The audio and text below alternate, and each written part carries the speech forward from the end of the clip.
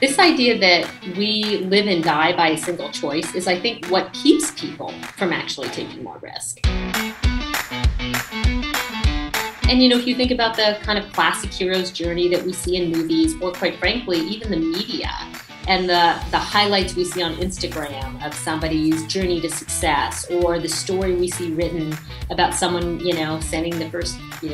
rocket ship to the moon or to Mars, what we often celebrate is what would seem like these big, bold choices, as if it was the only choice that the person in question made. And so when you kind of look at the world through that lens, we tend to mystify this idea of there's a single choice and, it's the determinant between success and failure. When, what I posit, and of course my experience, and I'm sure the experience of many people is if you look under the covers, that first choice was simply getting into motion and getting feedback. And it's the result of many, many choices, that make or break, let's call it a single large reward, or even the evolution of our careers. And so we tend to not look below the hero's journey